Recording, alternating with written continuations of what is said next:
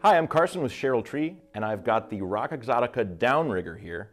But before I get into the product, I want to hit a point of theory. If you're rigging a 100-pound load over a pulley with 100% efficiency, and you're holding that 100-pound load with, say, a porta wrap, you're putting 100 pounds here and the 100-pound holding force on the other side, which is putting 200 pounds on your rigging point. Now, if you were to introduce aerial friction at the rigging point, you're reducing the holding force load. So you've still got your 100-pound force here, but if you're taking, say, 50% of the energy in your aerial friction point, you only have a 50-pound holding force, and now the total force on your rigging point is only 150 pounds. That can be really useful if you're to control the amount of force used in rigging, which is where we get a tool like the downrigger. The downrigger is used for friction at the rigging point. It has a 2-stage button lock that gives you a triple action opening and a secure lock with a nice sound to make sure you know it's closed.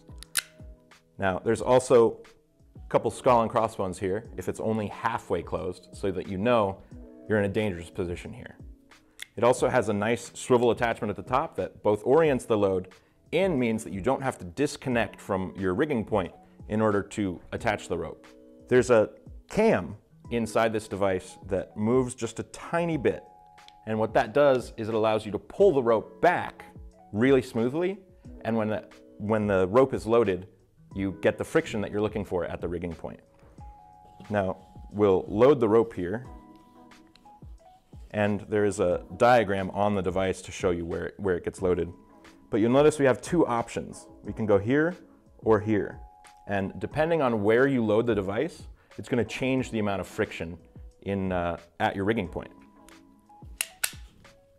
And so we can pull it back pretty easily, and then you've got friction on your lowering. A great use case for the downrigger or other aerial rigging products is for small crews.